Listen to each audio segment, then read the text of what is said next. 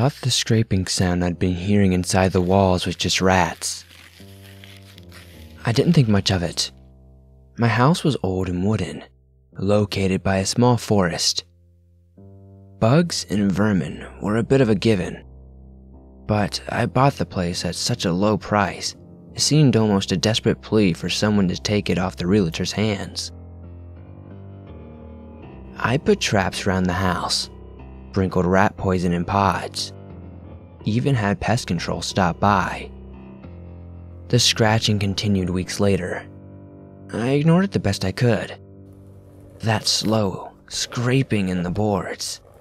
Every night, the sound of something raking its claws along the insides of my home traveled in the air, almost similar to a knife sliding along a cutting board. The scratching would travel from room to room, taking its time to make sure nothing went untouched. Finally, it would start directly behind the headboard of my bed, a dragging that made me grit my teeth. Even still, I pretended nothing was wrong, until one morning I awoke to a frenzied scratching in my living room, interspersed with loud thuds. This was accompanied by a panicked wailing, unlike anything I'd ever heard before. I skipped calling animal control. I phoned the police instead. It didn't take long to find the issue. They pulled a small boy out of the wall as I stared in shock.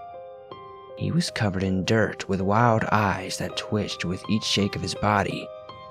I explained to the officer I thought it was rats that had been pestering me for weeks. Luckily, he believed me. I called to check on the boy later that day. There wasn't much to tell.